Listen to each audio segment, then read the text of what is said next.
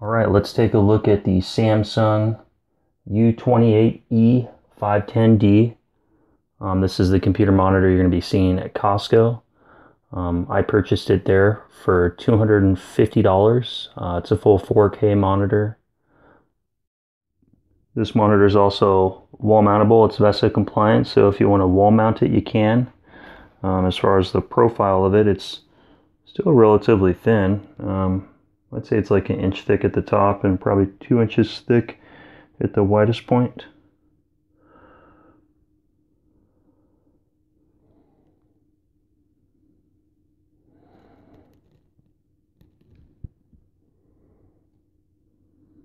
What I really like about this is the anti-reflective screen on it. So it's pretty matte. I've got a big window right in my office right behind me, and it gives a lot of sunlight and stuff in. And with this monitor, it doesn't bother me, so that's a big plus. Alright, so let's take a look at the base. Base is pretty nice looking.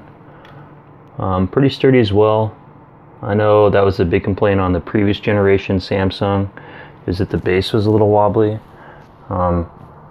This is pretty sturdy. So I mean, if you get a kind of rock it, I mean, it will rock a little bit, but it's sturdy enough to where it's, if you're like moving the desk, it doesn't really move at all. Got my hand on the desk, trying to move the desk, and the monitor doesn't move at all. So that's nice.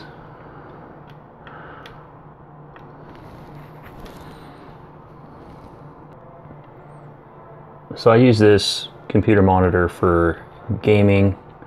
The thing I like about the monitor, what made me select it, I tried other monitors in the past that are edge lit, which means that the lighting comes from the edge of the monitor. The only problem with that is if there's like a dark area of the screen, there's no lighting control. This monitor has a backlit LED, so there's LEDs behind the whole panel, and that allows the monitor to control different types of lighting in the screen. So if there's like a bright area of the screen by like this flame here where the mouse is, the LEDs can really light up and brighten up to push that output. Or if you have a dark region like the stairs, it can give you a deeper black next to a brighter white, so it'll give you a good contrast and an overall good uniformity. So picture wise and detail wise, I think this monitor is very nice. Browse a lot of internet and stuff on it as well.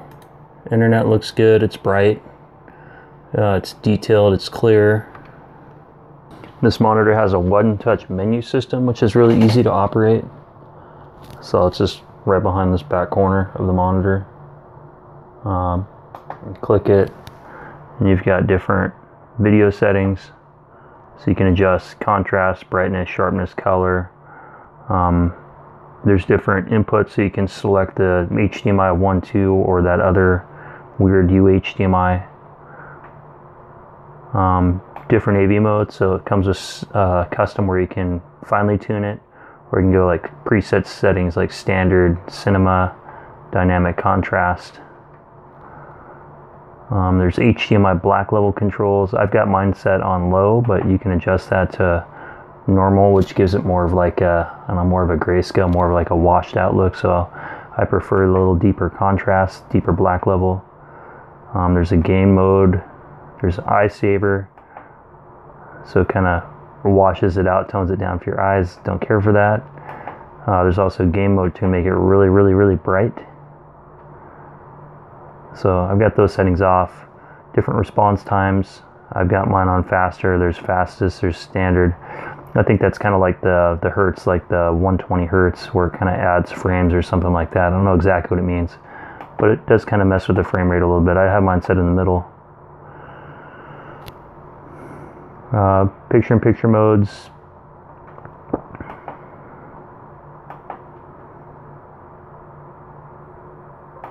I don't know what that would be for.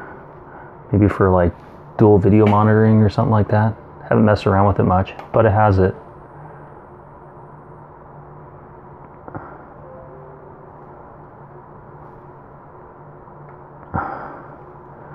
Different languages. Has automatic detection as well, so when you power your computer off, the monitor shuts down. You don't have to turn it off or anything like that.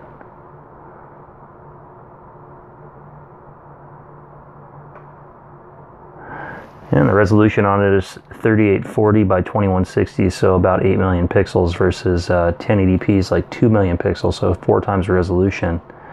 The old monitor I had was 1650 by like 1080 or something like that.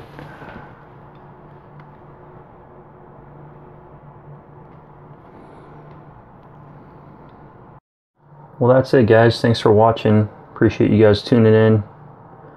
My recommendation of this monitor, aesthetically, the cabinet looks good, the price is great, the quality of the image is good. It's a great overall performing monitor, especially for the money for what you get. So anyway, thanks for tuning in. Don't forget to like, subscribe, and comment, and I'll see you next time.